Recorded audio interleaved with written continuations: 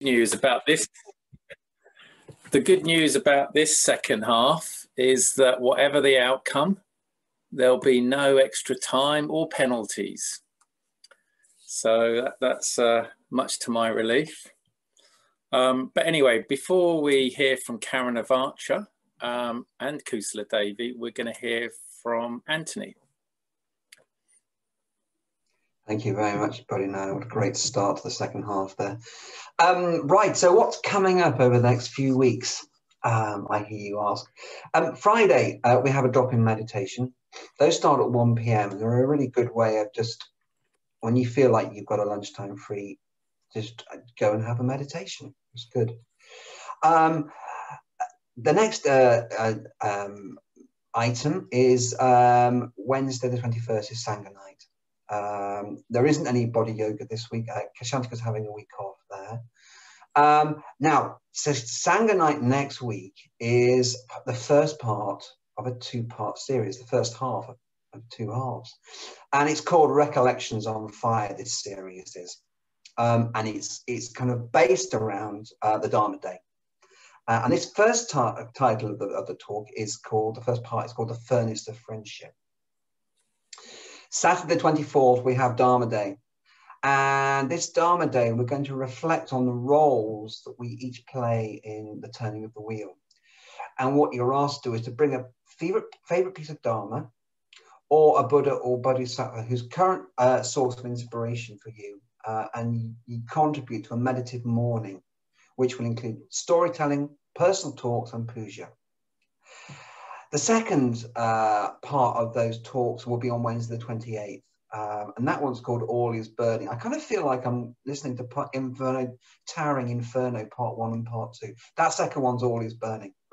And so that kind of gives you a kind of a resume of what's happening on over the next few weeks for the Sangha. Thanks, Bonnie Nair. Passing back over to you. Thank you, Anthony. Receiving your passing over. Okay, so we're going to continue our Going for Refuge theme tonight. Over the last several weeks now, we've been having several talks from order members about how they express their going for refuge and how that can be reflected in different lifestyles. And tonight we're going to be hearing from Karen of Archer. Now, Karen of Archer's, I think, perhaps the longest serving order member that we have for our centre. Or Nottingham Centre, is that currently involved? No, Kaimasiri. Oh no, I mean in relationship to the Nottingham Buddhist Centre. Oh, you mean born and bred sort of? Yes, that's the best way of putting it. I think Punyaruchi, but she doesn't show up here very often. Okay. I have that. Okay. Well, I'm still got the threads of my narrative still alive here anyway. But yeah, but I think that there's something here about keep that connection that we have with the roots of the Nottingham Buddhist Centre and its early history. But what I like about Karen of Archer is her honesty. There's something very Vajra-like about it and the clarity that she brings. And, you know, I'm anticipating there'll be more of that tonight. So thank you, Karen of Archer, for being here tonight. I know you're not 100%, but thank you ever so much for, you know, sort of, you know, bringing your experience and your going for refuge, if you like, to tonight's session. Thank you. Yeah, I've been trying to think what the talks version of a penalty shootout would be, but I haven't got anywhere with it. Yeah, I'm really sorry. I was looking forward to actually being in the shrine room with everyone, but I have come down with something a bit. So I'm feeling a bit ropey, and I went and had a test today. So I've now got to self-isolate at least till I get the result. I don't think I've got COVID, but you never know. Anyway, so in a way it's quite lucky that I had my talk written yesterday, because honestly, if I had to do it sort of on my wits, as it were, today, you would get a very dull talk, but I have written it down. So yeah, I've actually really enjoyed, I think I've heard most of the talks in this series, maybe not all of them, and I've really enjoyed hearing just how differently everyone comes at this topic, you know, and you get a flavour of, and we've had quite a lot of life stories really, which is to some extent what this is. And I always find it really reassuring, to this kind of sense that order members come in so many sort of different shapes, sizes and flavours, as it were, you know, that it really isn't a kind of cloney thing. And actually, when I first approached Sri Ratna, as I sort of edged my way towards Buddhism, that kind of reassurance was really important to me. At that time, when I first got involved, I was just heading towards my mid-40s, and I was definitely quite kind of consciously on a spiritual quest. I knew that I needed teachings and some sort of community, spiritual community, but I was also extremely wary. I definitely didn't want to be, I was wary about, you know, I didn't want to be in some kind of a sort of spiritual bubble that turned away from the troubles of the world into some kind of transcendental bliss. And yet at the same time, I'd had real kind of a sense or intimations maybe of that kind of limitless, wide open, different kind of consciousness. And I definitely wanted a kind of more of a way into it. I'd had some little sort of tastes of that, I think.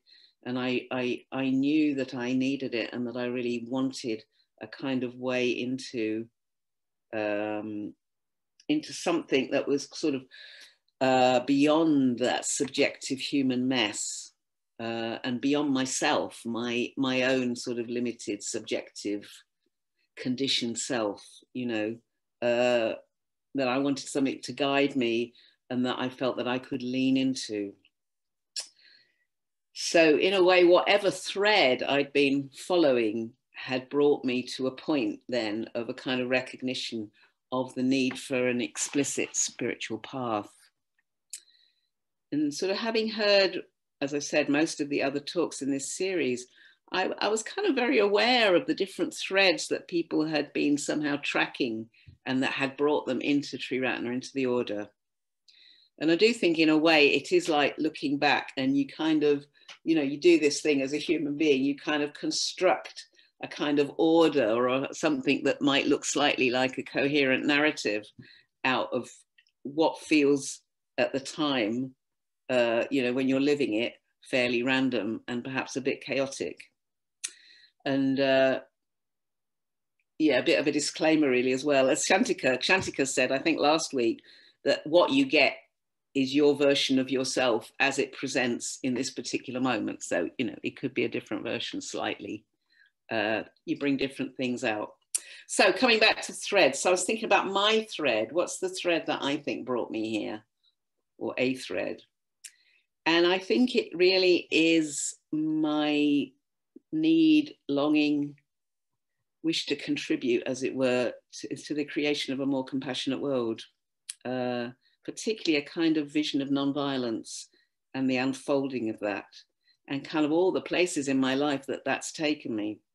And it feels like sometimes that thread has been vague, and at other times, you know, and I've sort of drifted around in different things, and at other times it's come much more in focus, but it has never gone away, not really since I lit upon the mention of non-violence in my mid-teens. I first kind of came across that kind of idea. So in my life, the root of this is pretty obvious. I was born in 1950 in London, very much in the wake of the Second World War, into a family of Holocaust refugees and also a community of Holocaust refugees. My parents were Austrian, Viennese Jews. They were virulent atheists, so not practicing as religious Jews, and they were socialists. And really this was kind of true of the whole community that they were sort of part of. So I grew up in quite a political and sort of culturally Jewish and culturally Central European environment. In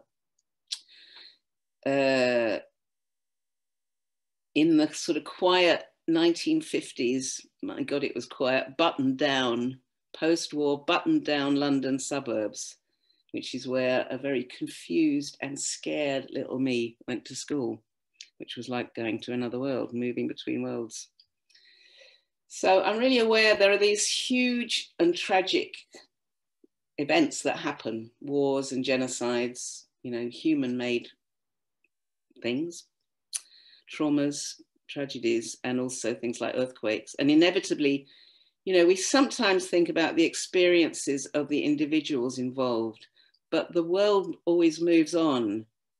And I guess we don't often think of the survivors, you know, once the main drama's over, as it were, of those people and families after these events are over, and what happens to them in the wake of it, you know, sort of tucked away in their homes, maybe new countries, just trying to get on with life in the wake of whatever's happened to them. So kind of that's where I come in. And I really don't remember a time of not knowing about the Holocaust in some sort of way. And maybe there wasn't a time when I didn't know about it, because there were lots of things I was very frightened of when I was very small. And I guess gradually I came to know the actuality of it, you know, what happened to some members of my family. And it was it is and was kind of weaved into my experience of family. You know, we all have this sort of, yeah, that's just part of my experience of what family is like somehow, if you know what I mean. And it remains a sort of bottom line, a kind of backdrop for me in my life. And in a way, it's never very far away. There's some way that it sits in my being and in my consciousness. And that hasn't actually all been bad. I mean, you know, I had the good fortune not to have the experiences that the generation before me had. But it also meant that I kind of was left carrying a kind of awareness of human suffering, of what humans and societies can do to each other, which I think in a way has been really important to me, actually, you know, to have had that and that kind of sense of that all my life. You know, and on some level, I still find, for example, the existence of war, militarism, arms trade, I find it incredibly shocking that that exists in the world, you know, that humans consciously engage, you know, in this thing that causes such unbelievable suffering. And yet, you know, we all in some ways take it for granted, you know, and it sometimes just comes at me sideways that we really do that, you know, as societies we do that. And all of that sort of has driven and drives my search for other ways for human beings to conduct themselves. You know, my very deep belief that we can do better than this. You know, really we can. So back to myself, like immigrants and refugees everywhere, I think, my parents worked incredibly hard to create a secure home. And like a lot of immigrant children who are all around us, I think I felt that I had a sort of foot in two very different worlds or different communities, and that I belonged to neither of them or anywhere really. So I had a kind of deep sense of dislocation, and that sense of outsiderness is very known to me. And interestingly, I think it's that sense of outsiderness is probably known to very many of the people who find themselves coming through the doors of the Buddhist Center. I mean, we could do a quick survey, I suppose, as to how many people here felt in some way that they didn't quite fit, or they were outsiders, or whatever. Because actually, I think it's something that really turns us into seekers. You know, the fact that there is something that just doesn't quite feel like we quite belong, or there's something about us or our history or whatever. You know, anyway, it became very crucial for me to try and make sense of things, because the world was extremely confusing for me. And, you know, of course, these kind of things are very hard to make sense of.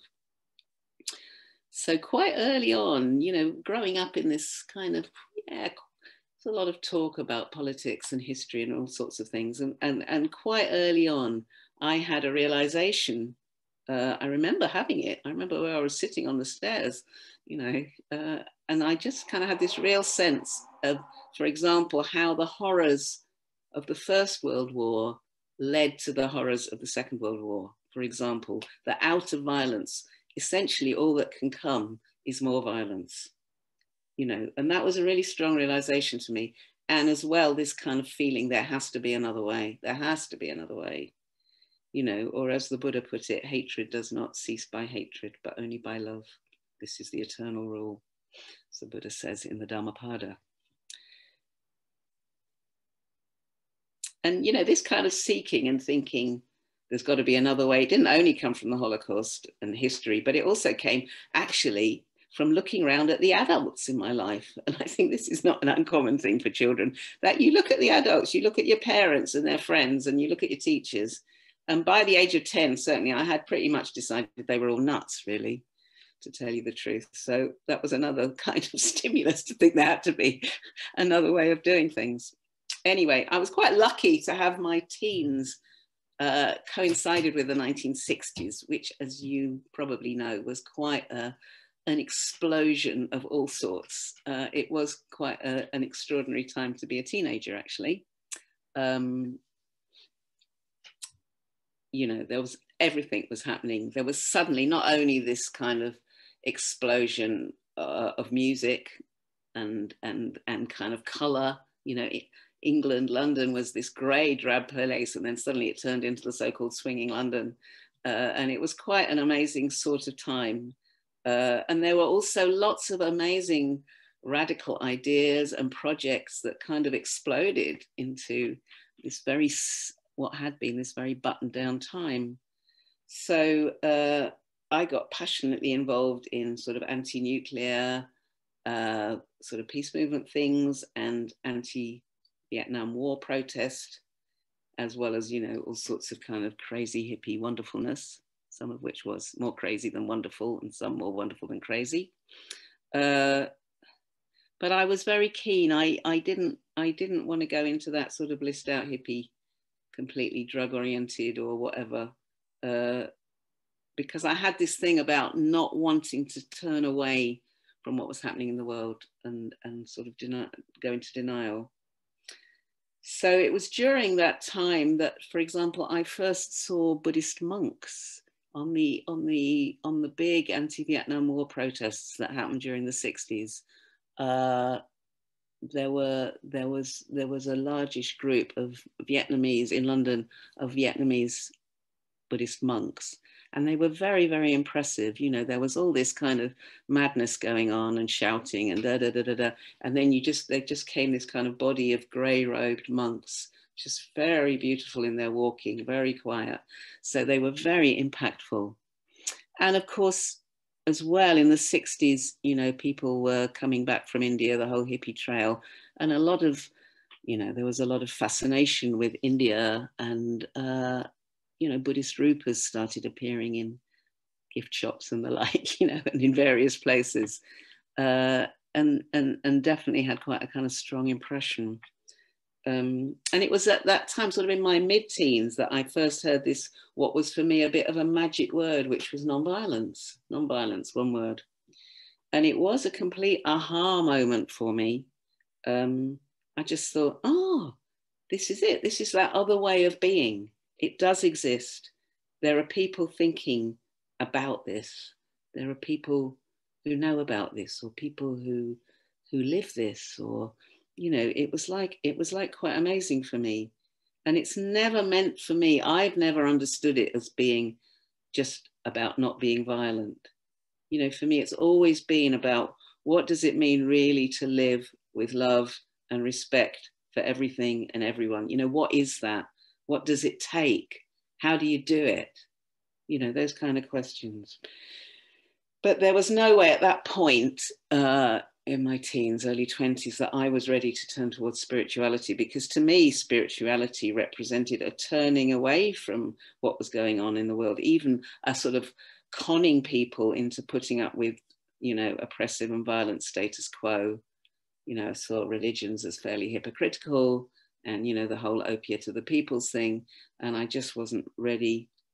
Anyway, to cut it a bit short, because, you know, my life's been quite long by now, so this could go on a long time, but I'm trying my best that it shouldn't. So to cut it a bit short, I did have many years of activism, mainly around the peace movement. I was also raising my wonderful son and playing lots of music. And at a certain point, I kind of ran out of steam with it all. It was in the wake of a big relationship breakup, and it was just like everything fell out of the cupboard. You know, all my childhood insecurities that I hadn't really looked at. And I had to face into the fact that despite my big thing about nonviolence, I actually carried a lot of hostility towards people who didn't think like me.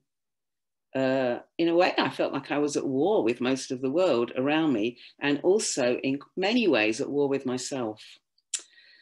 So I got involved in therapy. I did a lot of training as well as a lot of my own therapy. And I became one of that vast band of wounded healers. An amazing vast band, actually. And that was my work for about 30 years until quite recently when I retired. And I learned a huge amount, really, from my own therapy and the people that I worked with, a lot about trauma, actually.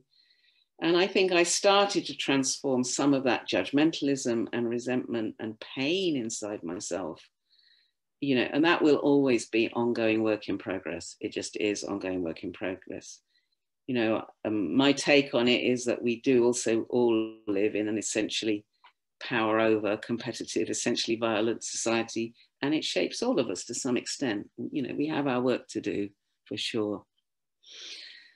So at a certain point, somewhere in the 90s, I realized that therapy could only take me so far.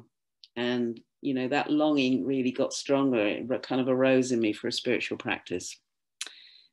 And, you know, actually the therapies that I had trained in did have, to some extent, quite a spiritual dimension. You know, I'd learned to meditate and kind of open myself to something bigger in a vague kind of way. So I sort of felt, I had this image that it kind of took me to the gates of something, you know, but it just took me to the gates. And I also kind of recognized at that time, really, that this tracking of nonviolence had in a way always been, at least to some extent, a spiritual quest, you know, right from early on. You know, and years ago, as I said, I had sort of clocked Buddhism,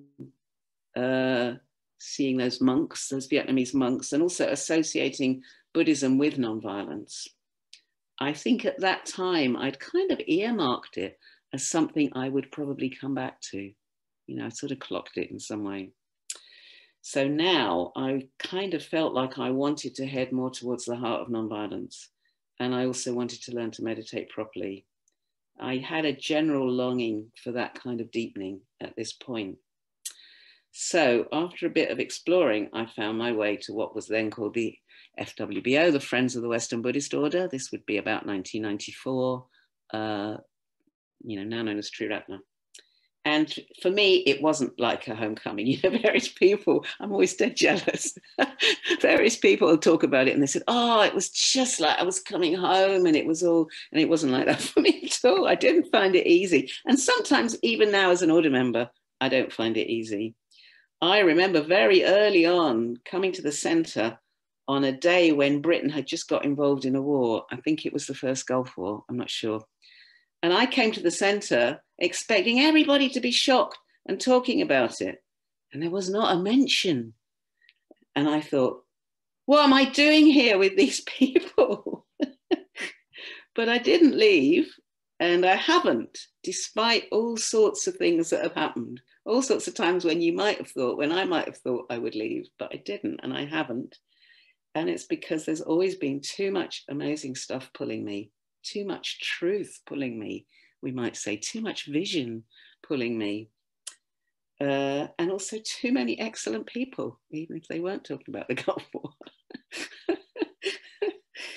So I've come over time to believe that true nonviolence can only arise fully out of the development of insight, which doesn't mean we can't go a long way towards it. But as it is said, the Dharma flies on two wings, wisdom and compassion. And true compassionate action arises, I believe, more and more out of insight. So, in 2018, with the emergence of Extinction Rebellion and its principles of respect, love, and non-violence, I joyfully and with some relief again became engaged in activism after about a 30-year break.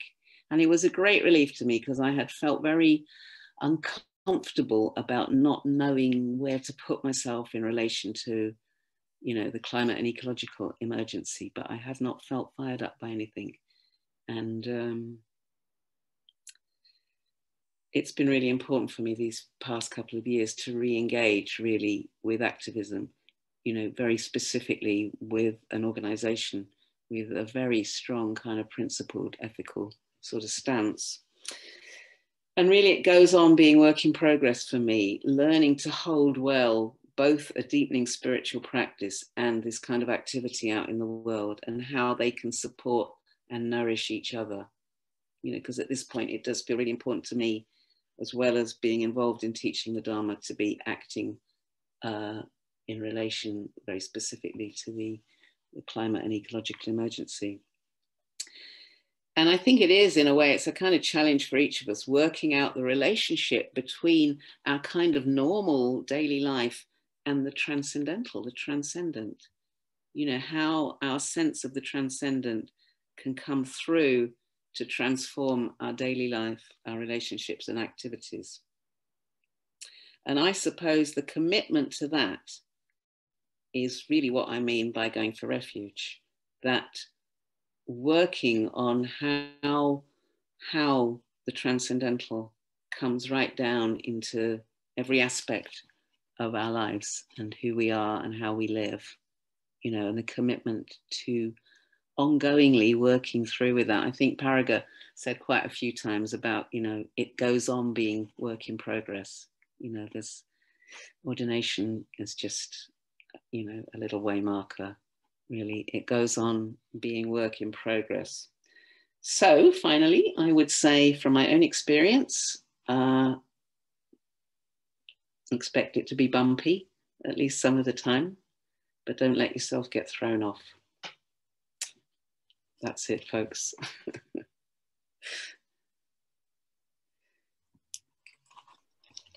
Thank you.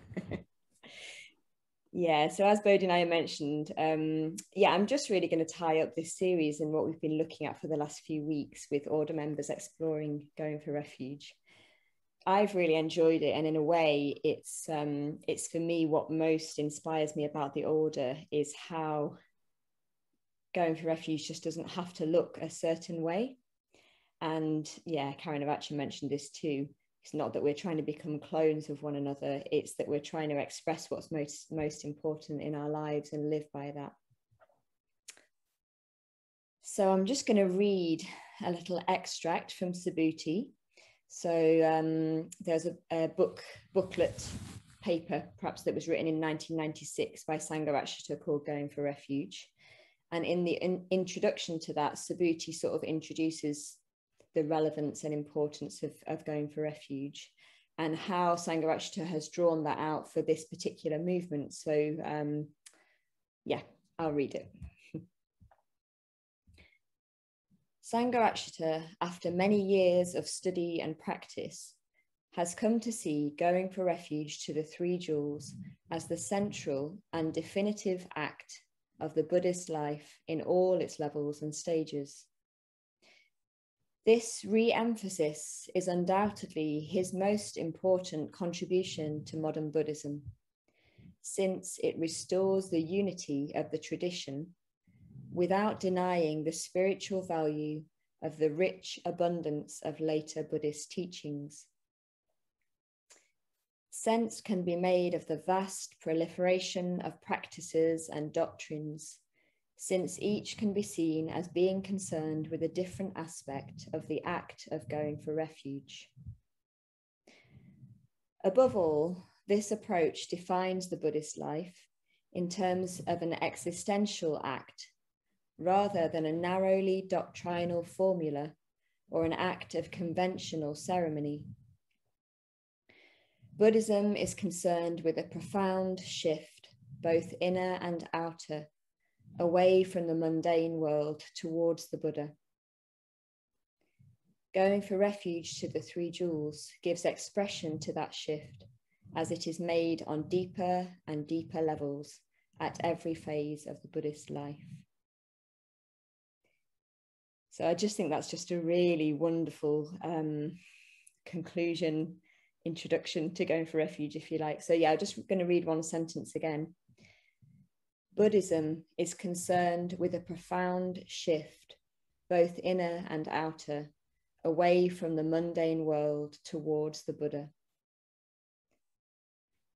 Yeah, so I just find that very beautiful. And I think because it is about that inner and outer shift within our own lives, that is why it can look very different between different people.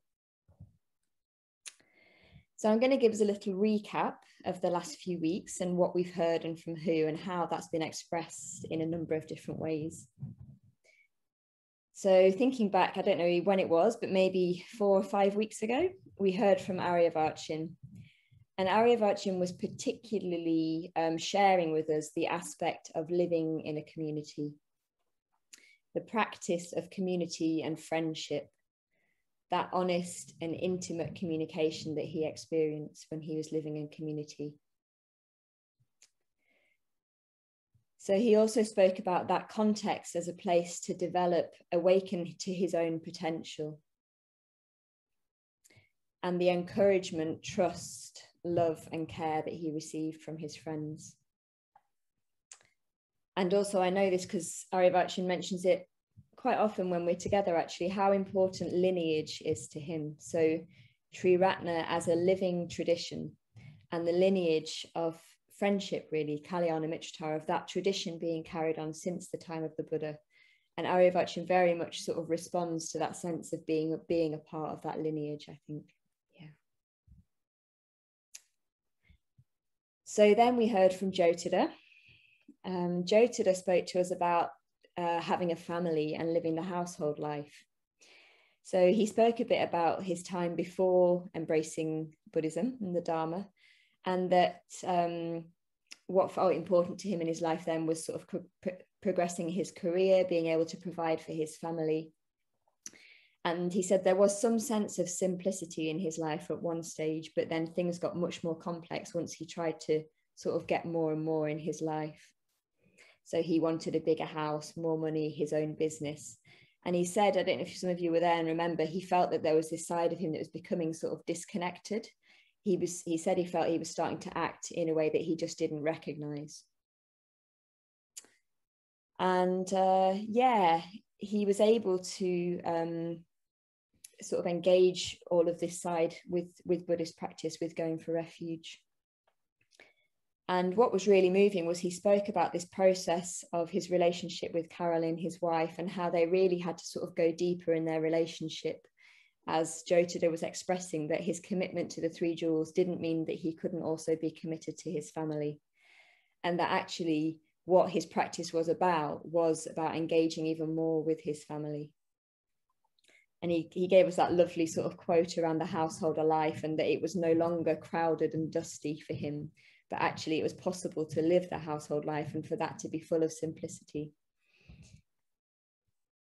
Yeah, so that was very beautiful and inspiring as well. And we heard from Padmasakhi. So Padmasakhi spoke to us about that important step that she's taken in the last, well, a few weeks ago, to become an anagarika, or the path of brahmacharya. So deepening the third precept around stillness, simplicity, and contentment. And in a way, I think she was telling us how the word anagarika means homeless one, and that ideal of sort of, in an inner way, actually letting go of our attachments and deepening one's contentment. And as part of that, Padmasakhi shared with us that she will be going to the Spanish mountains to live and work in a retreat center there. But also Padmasakhi expressed this beautiful wish to have less partiality and to develop love and care for more beings. And that sense of not doing that with just one particular person in her life, but wanting to have that that sort of sense of love and care for all beings. We heard from Arta Bandhu. So Arta Bandhu was exploring, well, he spoke mostly, didn't he, about what's happened since he's stepped away from the Buddhist center, and how, you know, he was so actively engaged for such a long time, which he said was a very important part of his practice, living in a community, working in the Buddhist center, but that there was this inner calling in him for something else. And in a way, that was the myth of the hermit, or the kind of, if you like, even like the homeless wanderer or the forest dweller. So this myth of like this inner world and his imagination and engaging with creativity, wanting to have less responsibility for a time in his life.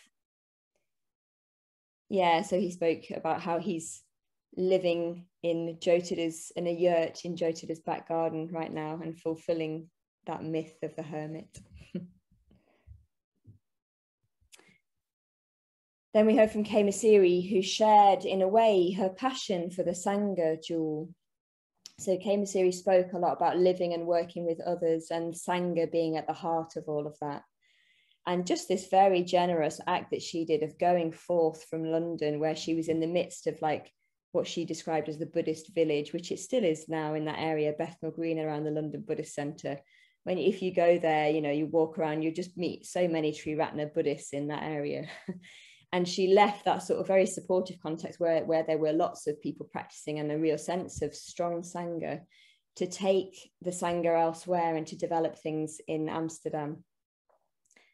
And still there, what was at the heart of that for her was Sangha, developing teams, working with others, living with others. And then, yeah, we're very fortunate that she also came to Nottingham and continued to express that. And yeah, I'm sure those of you, well, you'll all know Khemasiri, and you'll know how important people and Sangha are to Khemasiri. That's really at the heart of her practice. Then we heard from Paraga. So Paraga shared a bit about, in a way, both commitment and lifestyle. So that phrase from Sangharakshita about commitment being primary and lifestyle secondary. And in a way, Paraga was saying, if you sort of focus on one, the other will kind of fall into place. But really, he was speaking about commitment at heart. And yeah, he just very honestly shared how it's not a straightforward and easy path, and that's okay. And in a way, the journey that we are all on is one of the power of the sort of transformation of going for refuge.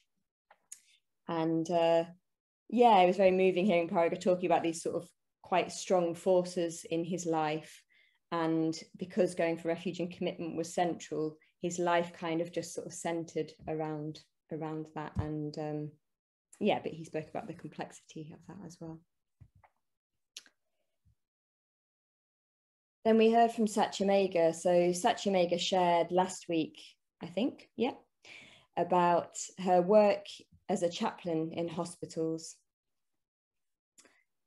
And yeah, what really moved me about Satyamega's talk was she was speaking about being fully present for people who were in need, whether that was people who were ill and dying and at the last stages of their life, or whether it's people who are rejoicing because they just had good news in hospital. She spoke about being there, witnessing and supporting people at that time. And also she shared that, you know, she was quite courageous. She sort of went forth and gave up certain aspects of her life, stepped out into the unknown for a while, and knew that the path that she was on wasn't quite what she wanted to follow with her career. And it was a while before she found being a chaplain as the right sort of role. So there's something courageous there where she was following that sense of her going for refuge, but not really knowing where it would lead her. And then last week we heard from Kshantika too. So Kshantika was speaking about the importance of body-based practice. So she spoke about the Buddha's quest and how that spoke to her all her life. The Buddha's quest, the Buddha's intuition. And the Buddha knew that he had this intuition of knowing that things weren't the way to liberation. And yeah, I could really sense that Kshantika had this real question, like, oh, how did the Buddha know? How did the Buddha know what led to liberation or what didn't?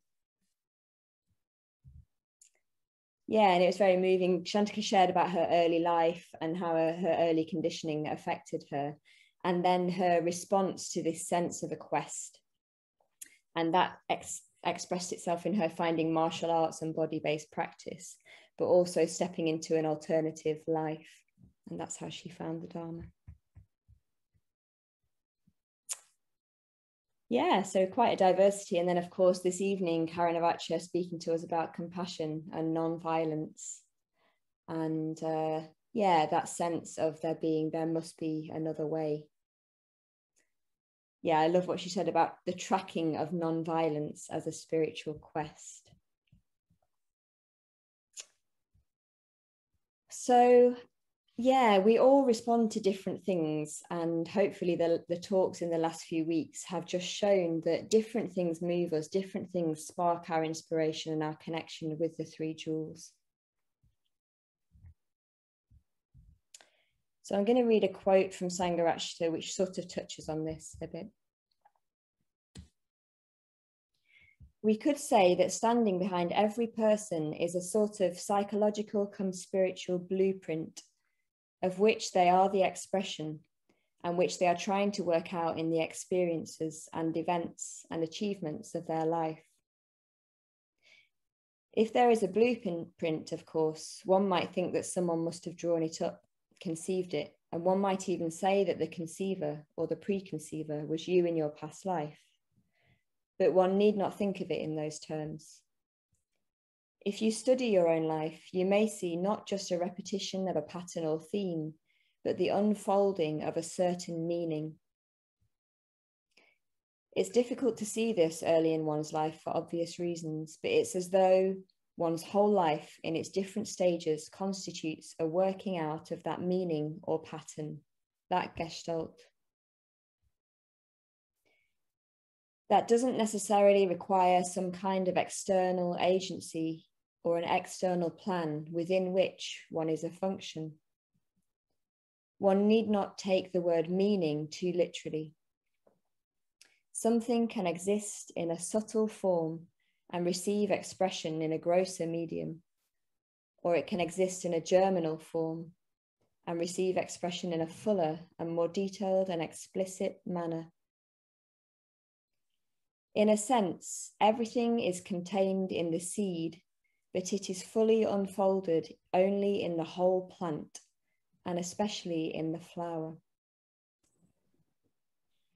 The important point is that you are trying to work out an ideal in your spiritual life, or as your spiritual life.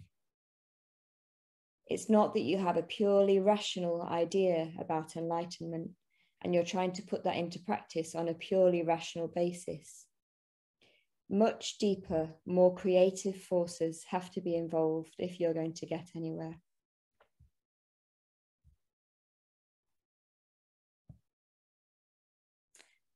Yeah, so Karanavacha touched on something similar. You know, looking back in our lives, we can often see these particular threads of meaning that we're following.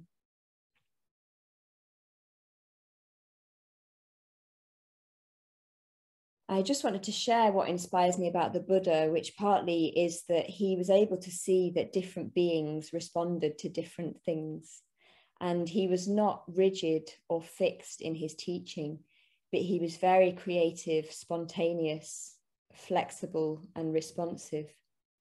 So when he met different people in his life, he was able to see what was important to them and what teaching would support them to grow in their own life. And I think that's what I personally really value about the Dharma. We don't have to be a certain personality to practice it, and practice can look very different. We're all going to respond to slightly different things. Different things will make us tick. And yeah, that's what inspires me about the Buddha. He was really able to get himself out of the way and just respond to people in whatever way was most helpful for them. I find that very inspiring. And although tonight I was going to give this talk to conclude the series, I thought, oh, well, that's interesting, because this conclusion is also what inspires me most about going for refuge. So finding within myself what sparks my own inspiration and gets those creative forces on board, and then supporting or creating the context that allow others to do that in their life. So I really find it wonderful and very inspiring to work out what really matters to someone, this sort of sense of like investigation of meeting someone and just finding out what is it that's really important in their lives, and how is that going to unfold with their practice.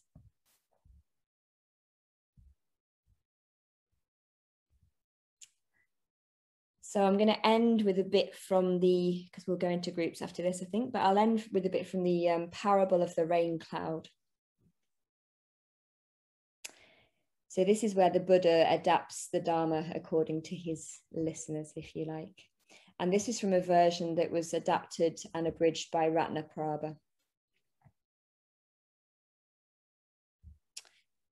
So the Buddha's unbiased teaching is like the one rain, but beings, according to their capacities, receive it differently, just as the plants and trees each take a varying supply.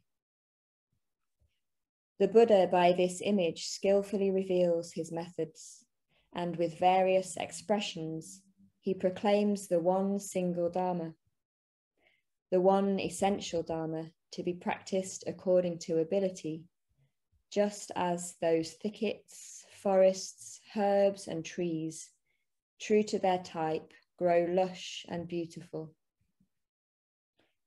Just so, practicing it step by step, all can gain the fruit of the way.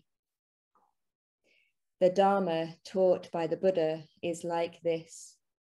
It is just like a great cloud, which with the same kind of rain enriches humans like blossoms so that each will bear fruit. The way in which you all walk is the Bodhisattva way. By gradually practicing and learning, you will all become Buddhas. So I hope this series has just demonstrated for you all that Dharma practice doesn't have to look a certain way in terms of lifestyle, personality,